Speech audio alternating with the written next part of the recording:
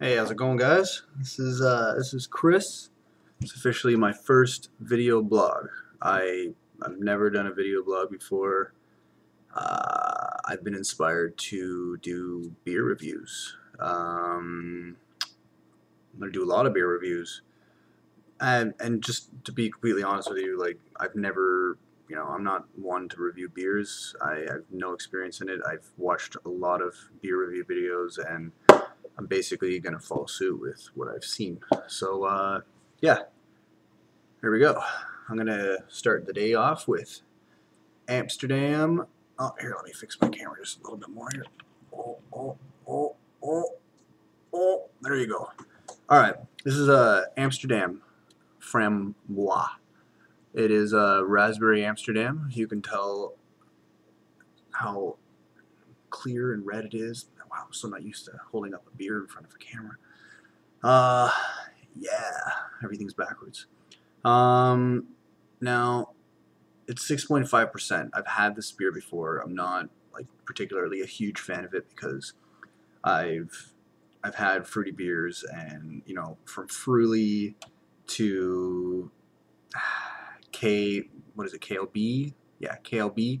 I'm just not like a fan of those kinds of beers. They don't Fruity. It doesn't really have much of a raspberry taste, and it tastes. I just all around bad. I don't like Fruity. And the other one, it's not a bad beer. It's just the KLB. I find it doesn't taste too much like raspberry. But this is the kicker. This is going to give you the raspberry you're looking for at least. So now originally I was gonna open up my beer with this drumstick here because everybody's been different the way that they're opening their beers online. It's becoming like a new game. Like, oh, I can open it with like freaking binoculars. You can open it with like a CD.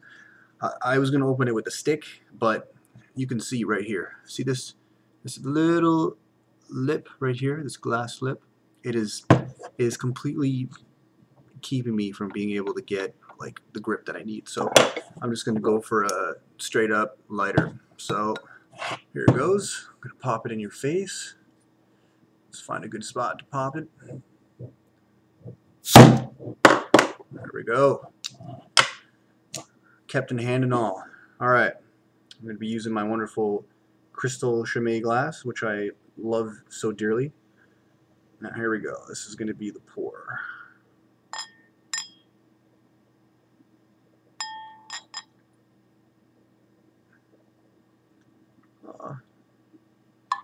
Definitely no head to this one. No head at all. I like head in my beer, and it's not too much. Like one of the guys was saying out there, was he KD or DK or something like that? He was saying, if I got more bubbles, if I got more head, then I get less beer. So this is basically, I believe, the same thing. Now, you can smell the raspberries right off the bat.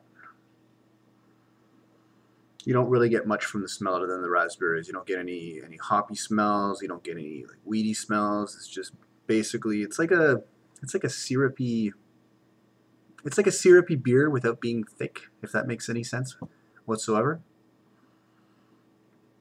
Now, just to give you guys a better idea of what we're dealing with here. Frick, I'm still not getting used to this. Alright, there we go. This is what we're dealing with here. We got like a really clear, there we go. Check it out. It is clear. Alright, so here comes the taste test. Once again, I've had this before, but I've never poured it into a glass before. I was listening to some reviews online, and some people are saying that it's better to pour it in a glass because you get all the smells in with the taste, the collaboration, just all your senses combined. It just somehow does something to magnify the experience. But it's more than that. When you pour your beer into a glass or champagne or anything, you're introducing the oxygen in with the beer. So you're bringing out all of those flavors that you want to smell up close because you have a bigger rim of the glass. So yeah, here it goes.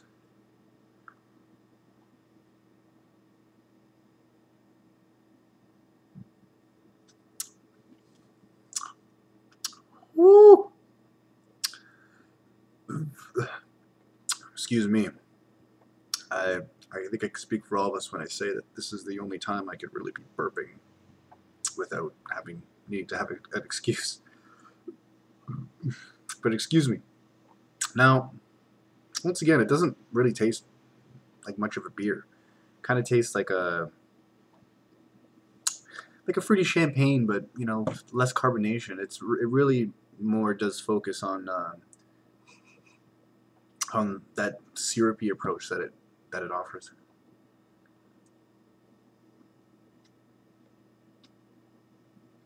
Now, I think I said this before, but I do not like to go through fruity beers.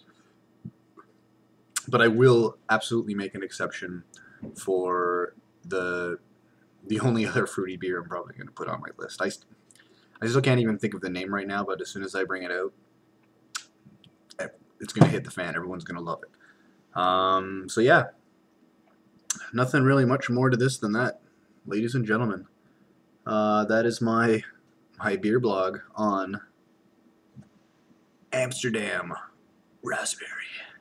All right, guys and gals, everybody have a good night.